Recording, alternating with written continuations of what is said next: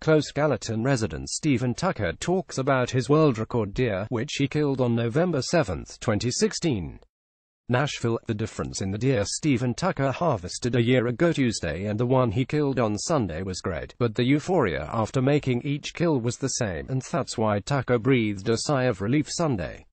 The 8-point buck he killed with a muzzleloader Sunday afternoon in Sumner County, Tennessee, was the first deer he has killed since taking a 47-point buck on November 7, 2016, also in Sumner County, which turned out to be the world record.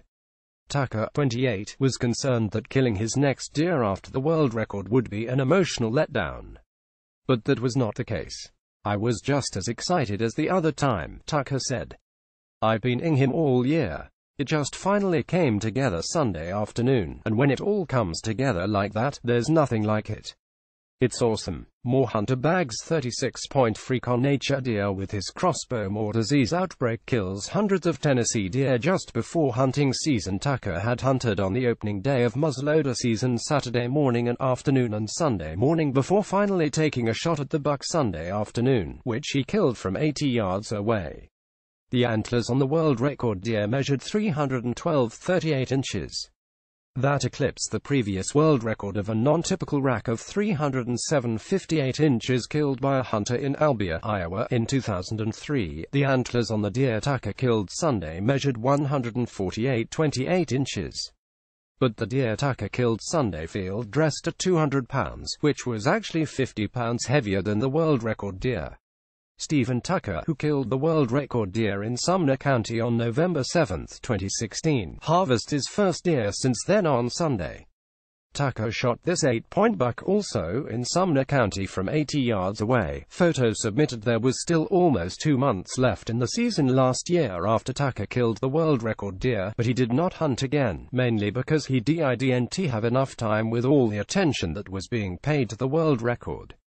"I really didn't have much time to hunt after I killed him last year from having to do media interviews and running the rack here and there," Tucker said.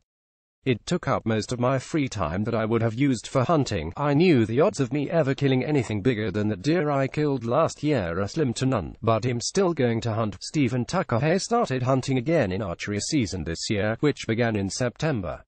"I saw quite a few and some decent deer," he said. "But I just didn't have a good shot at any." Before he started hunting again, Tucker said he prepared himself mentally so that he would not experience a letdown. "I knew the odds of me ever killing anything bigger than the deer I killed last year are slim to none, but I'm still going to hunt," Tucker said.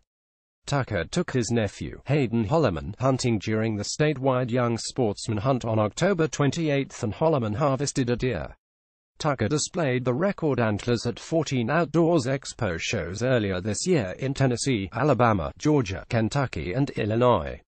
He plans to take them to more shows in 2018. Close Stephen Tucker from Gallatin, 28, holds the world record for shooting the largest deer video by Michael Schwab USA Today Network. Tennessee. He keeps the antlers, which are estimated to be worth more than $100,000, in a bank vault when they're not on display. "The shows are fun, and I like taking the rack to them," he said. Like meeting the kids the most and seeing the reactions. They always have a lot of questions. I wasn't used to traveling much, but I've traveled quite a bit for these shows this year." Tucker appeared with the world record deer on the cover of North American Whitetail magazine in January. Tucker and his family have consumed most of the meat that came from the record deer, which was estimated to be 12 years old.